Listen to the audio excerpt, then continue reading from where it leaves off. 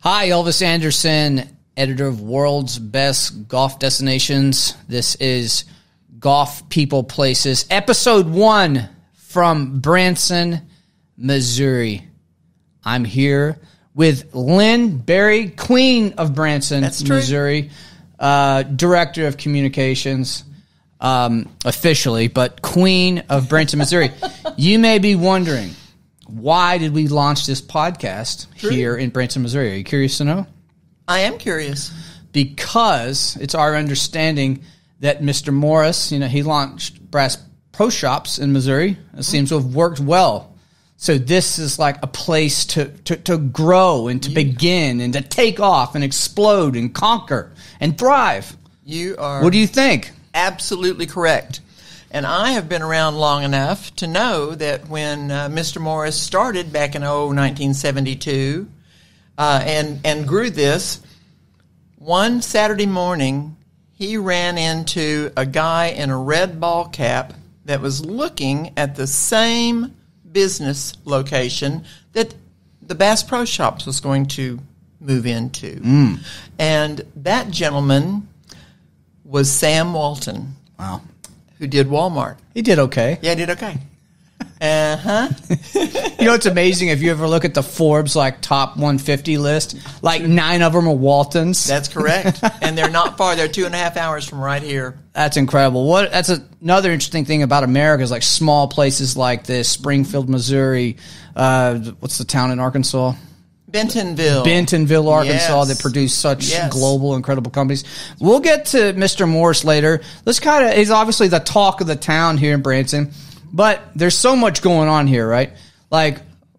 There's so much been going on here for quite some time. What was Branson like when you first came here? It was compared to now. It was 1977, right? And I married a guy from these here hills. Mm-hmm. And when I arrived, we had 4 theaters and 1 ethnic restaurant. Wow. Greek. Yeah. Thank goodness, because, I do love everything about that. Yeah.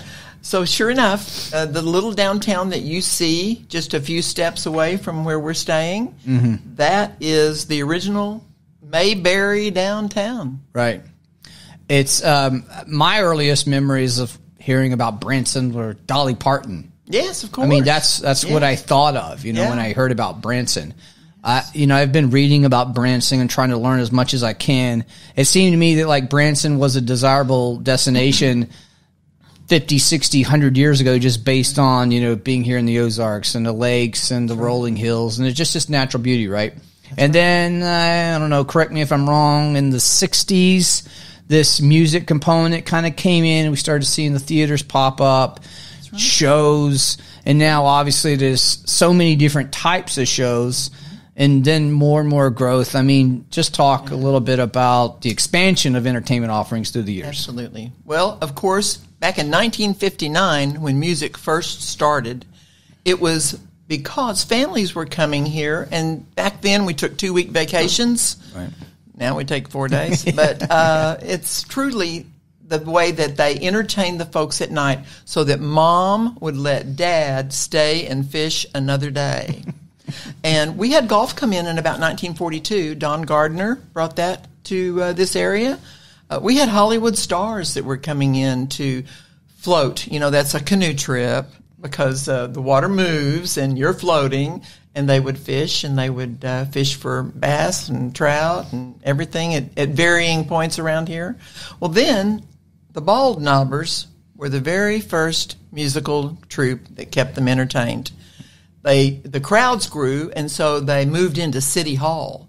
And then the crowd grew, and they moved into the roller rink. And the next thing you know, they built a theater out on Highway 76, and people said, nobody will ever drive that far. And it was 4 miles from here. So it was. And so that was 1967? That was around 67, yes. Right. And they just started to grow.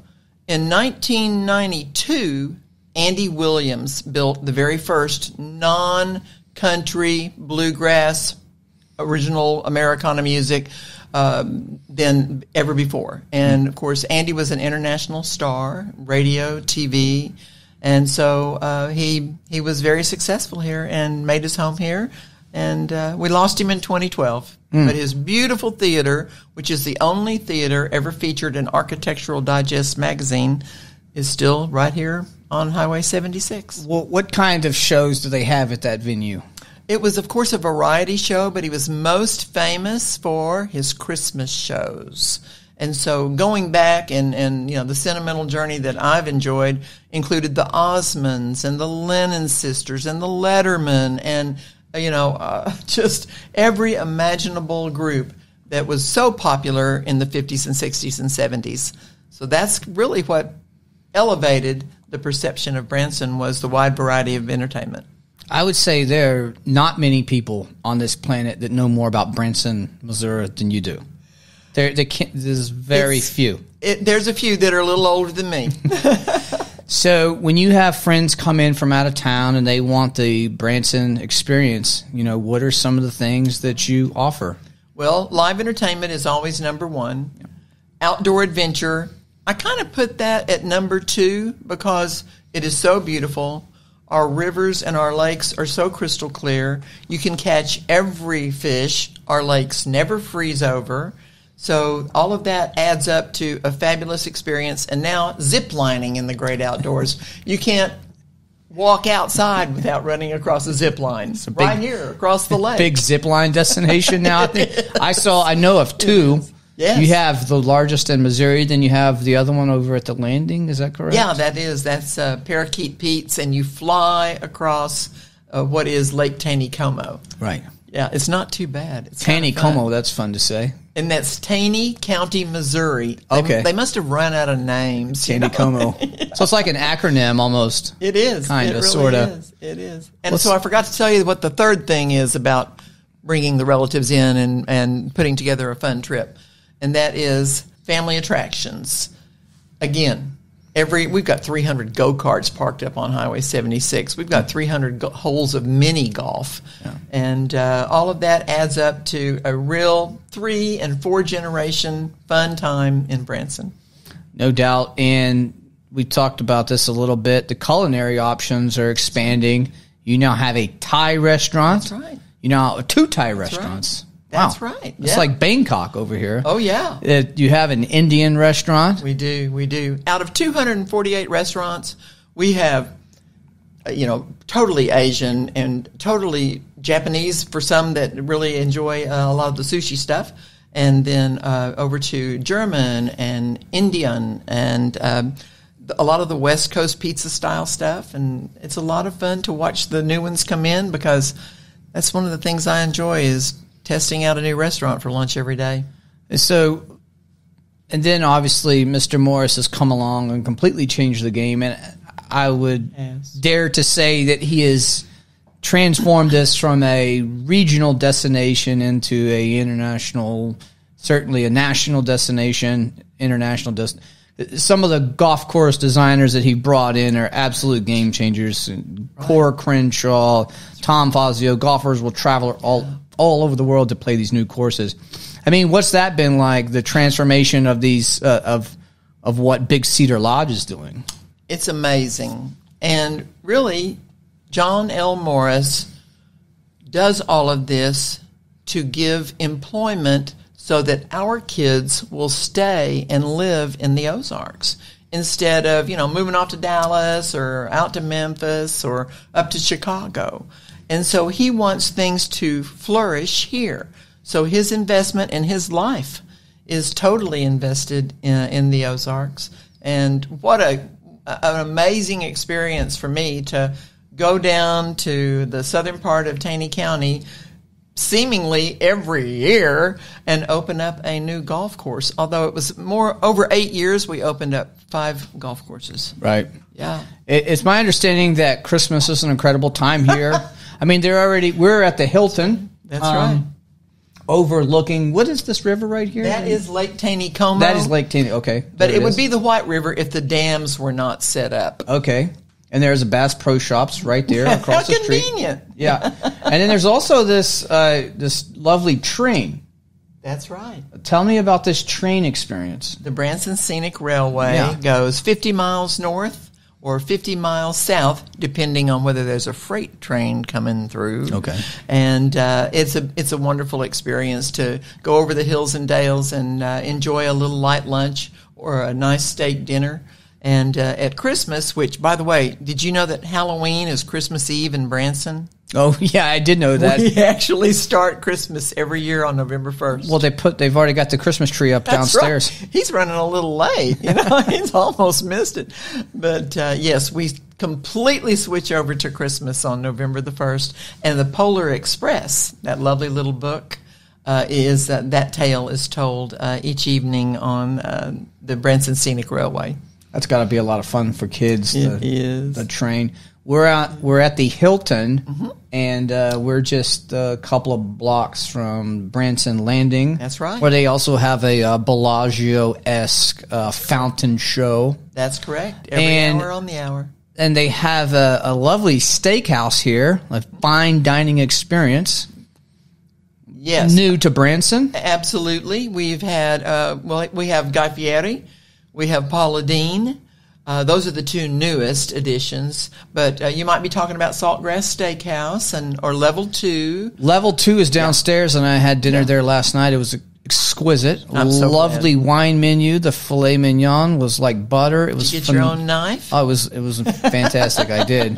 And then there's also a fine dining component at Big Cedar Lodge, so Branson's getting a bit sophisticated. That's exactly correct. The chef-driven restaurants are incredible and change seasonally.